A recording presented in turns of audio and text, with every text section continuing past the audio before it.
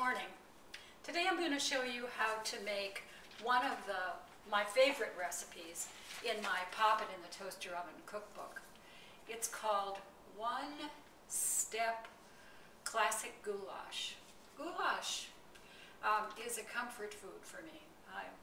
When I was a kid, we had it a lot.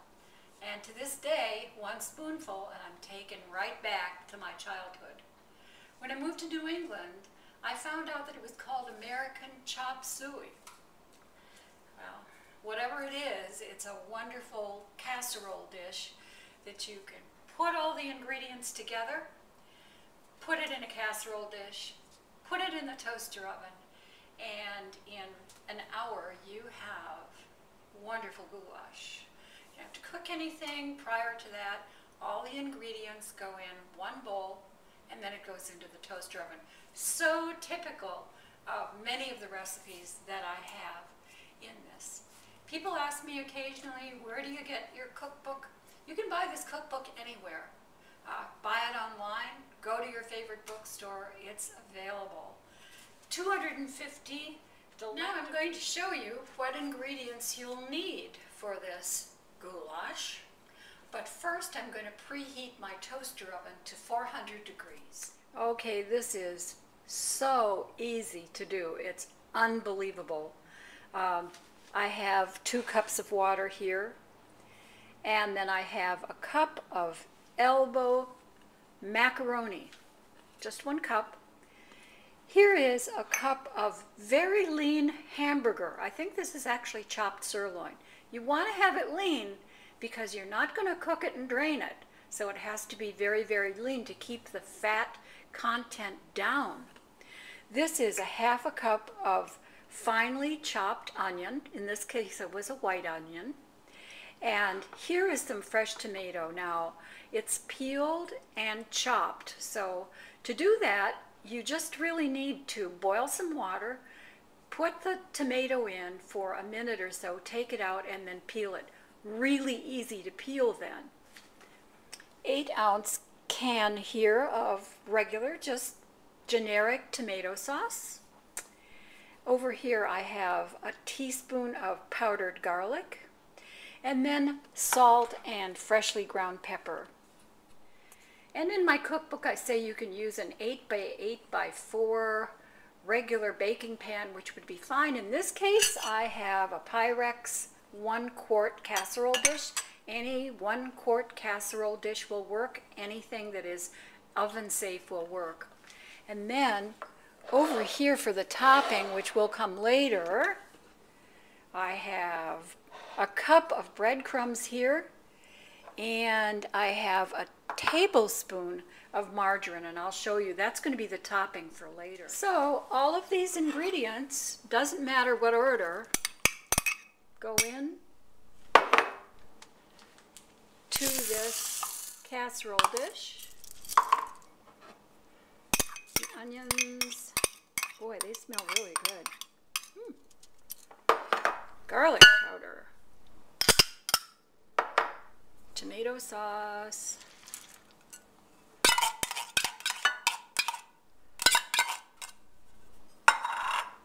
and I'm going to break this beef up in small pieces. And I'm adding salt to this. Probably a 1/2 teaspoon of salt, I think, and freshly ground pepper, one of my favorite seasonings.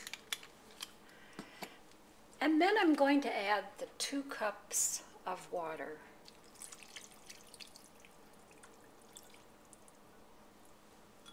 And now I'm going to mix it around. Now the goulash mixture is mixed very, very well. And I'm going to cover this dish with aluminum foil. As I say many times, it does have a domed lid, but in many toaster ovens, that lid will not fit into the toaster oven, so you can always use aluminum foil. Okay, the whole thing is going to go into this 400-degree toaster oven, just like that. I'm going to set the timer for 50 minutes. But after 25 minutes, I'm going to take it out and just redistribute the ingredients. Stir through it and then put it back in for the 15 minutes. Okay, after 25 minutes, I've removed the mixture from the oven. It's, I think, would be pretty much half done, as you can see. Just stirring it again. Okay, so I've covered the mixture again with the aluminum foil. Note, I am wearing my oven mitts. This is very hot, so you'd have to be very careful with this. And I'm going to set, it's at 400, and I'm going to set the timer for 25 minutes now again. And that will complete the 15-minute cooking cycle. You can see that everything is nicely cooked after the 50 minutes at 400. So now I'm going to sprinkle the top with the breadcrumbs.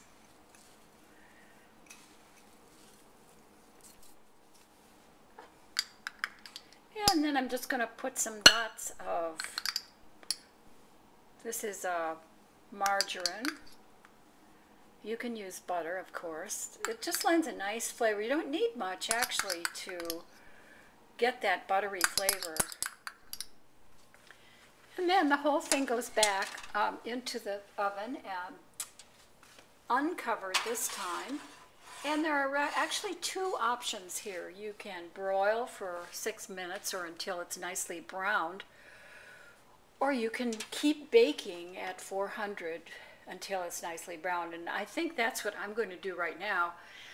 It should probably take maybe about the same amount of time. Okay, so you can see actually that was 6 minutes, just keeping on baking at 400, and the topping is beautifully browned. In my cookbook on page 41, there is a recipe for homemade breadcrumbs. You can buy them. They have a lot of salt in them. But you can make them. Just take some toast. In this case, I used whole wheat toast. Toast it really well. Run it through the blender. Add your spices, and you have really, really great breadcrumbs.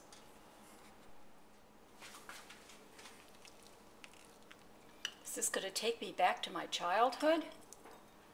Let's test this goulash. Wonderful topping, crunchy, rich tasting.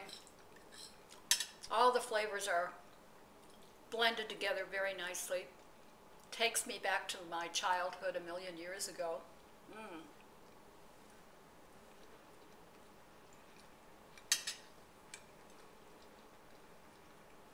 What's the nice thing about this? Just throw everything in the casserole, pop it in the toaster oven.